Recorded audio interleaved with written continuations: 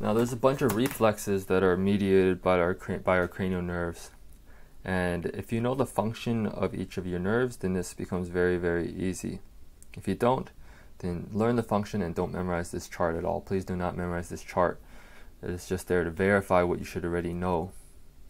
Once you know what each reflex does.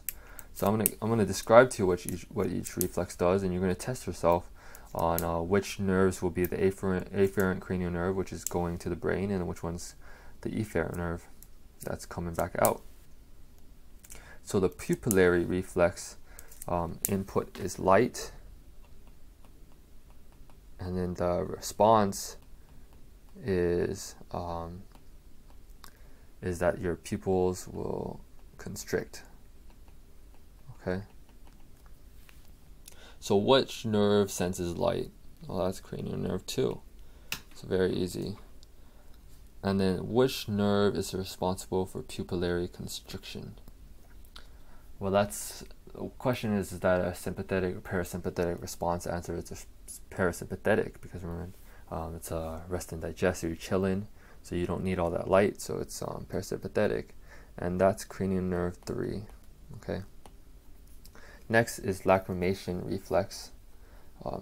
The cause of this is irritation of cornea, will lead to crying, so tears. So what is sensation of the cornea? Remember, facial sensation is cranial nerve 5, and remember there's the 3 divisions. So which division was it? It's the first division, it's the ophthalmic division. And then what produces crying or tears? Remember, that's cranial nerve 7. It has its parasympathetic effects. There's tears and salivation, along with salivations from cranial nerve 7, as well as cranial nerve 9. Okay, so the corneal reflex is similar. It's you stimulate cornea, and then your response is you get blinking.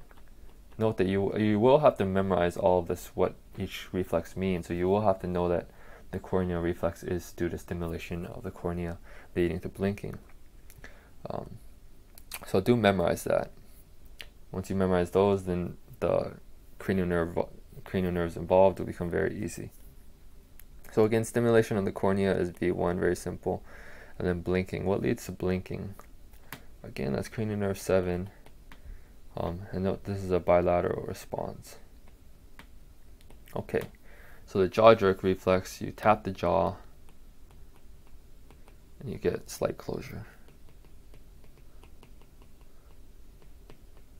Okay, so tapping the jaw, what is sensation for that? How do you sense that? Remember, that's the trigeminal nerve, but which branch was that? The jaw was the mandibular section, so V3.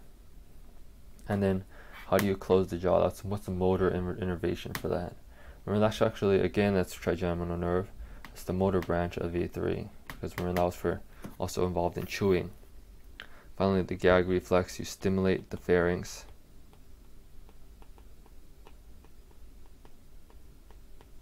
You get gag. Well, what was sensation for the pharynx again? Well, that was cranial nerve 9. And then what was responsible for the gag reflex? That was cranial nerve 10. So I have walked you now through all the cranial nerve reflexes. Just remember this section, and remember the cranial nerve functions, which you're gonna have to memorize no matter what. And this will all just come together. All the rest of this, the afferent and efferent nerves, are easy peasy. Don't have to memorize them.